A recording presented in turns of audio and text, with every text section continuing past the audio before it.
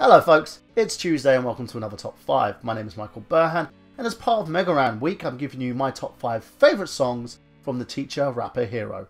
Number 5, Splash Woman, from the album Megaran 9, released in 2009. It details Megaran's love for one of the final bosses, his Splash Woman so to speak. If we look at the track at a deeper level, we can also see the idea of relationships gone bad. The perfect person who's, well, so toxic we know that they're wrong for us. The relationship that will eventually destroy us emotionally and physically. Number 4, Avalanche, Black Materia, a song that gets the blood pumping. It motivates even the laziest of people. It's a song that makes crowds hyped, and it's also an in-character song about Final Fantasy VII. It's a story of a game that talks in character about the Resistance and their struggles, using the character of Barrett to kind of narrate the rather harsh reality that the Resistance is living in. It shows Megaran's range and helps many a fan get into the mood for one of the greatest games on the PlayStation 1 era of gaming.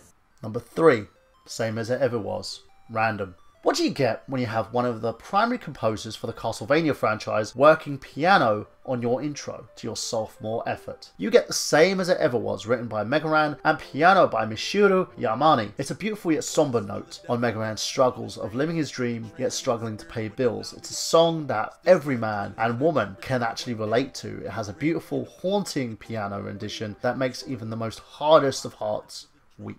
Number 2, Stroll Down Abbey Road, Emerald Nights, the album. This one is a song that I personally love. It has that lovely ode to the Beatles and also has a nice little hook from Professor Elemental, and it's a 2015 effort from which has a beautiful sonnet to the band who was considered one of the greatest British bands of all time. Both Megaran and Bag of Tricks Cat give a huge nod to these throwbacks. The track doesn't get enough love, and should do, as it's one of the biggest standouts from the Emerald Nights album itself. And finally, number 1, Infinite Lives, featuring D&D Sluggers, Random. An ever-inspiring, amazing track. It's one to believe the most synonymous with Megaran himself as an artist. It's when it's first heard, it inspires most. It makes you want to do more of your life and consider yourself to do stuff that makes you feel more remembered. Whether it's our fans, in minds of our families, or to those around us who've actually seen what we can do when we build something from the ground up. It defines a saying I use a lot in my life, which is live the impossible, exist to inspire, and that's exactly